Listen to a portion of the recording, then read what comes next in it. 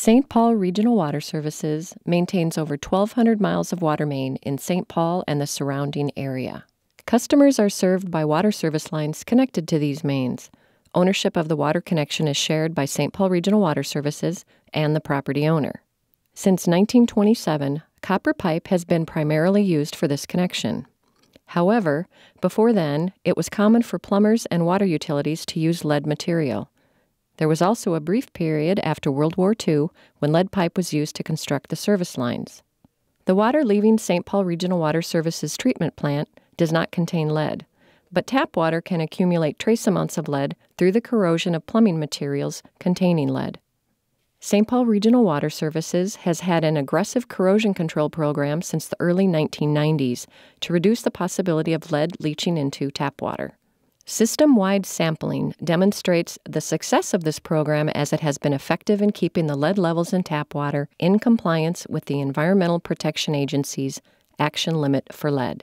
Even so, a small percentage of homes may have lead concentrations above the EPA action limit.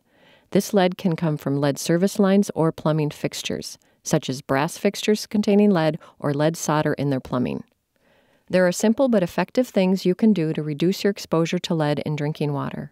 Once a month, remove the aerator in the kitchen faucet. You might need a pliers or a wrench to loosen the aerator. Use a rag or other item around the aerator to protect it from getting scratched. Rinse out the aerator in your kitchen and replace it. This will flush out any lead particles that could have been loosened during regular use. When water has been sitting stagnant for 6 hours or more, such as overnight or during the workday, run your faucet for 3 to 5 minutes before using for cooking or drinking. Use cold water for cooking and drinking. Do not use hot water from the tap for preparing baby formula. Use cold water and heat it. You can also use a water pitcher to filter water used for drinking or cooking. Make sure the filter you purchase is certified for lead removal. Follow the directions for the filter by soaking the filter before first use and changing the filter every 2 months or as directed by the manufacturer.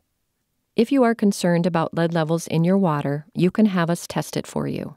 Pick up a sample container from St. Paul Regional Water Services and follow the instructions included with the container.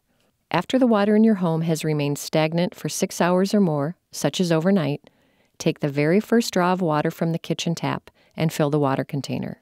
Then bring the container back to St. Paul Regional Water Services for testing. We will send you your results and help you interpret them. For more information, you can call customer service at 651-266-6350. More information on reducing your exposure to lead in drinking water is also available on the St. Paul Regional Water Services website.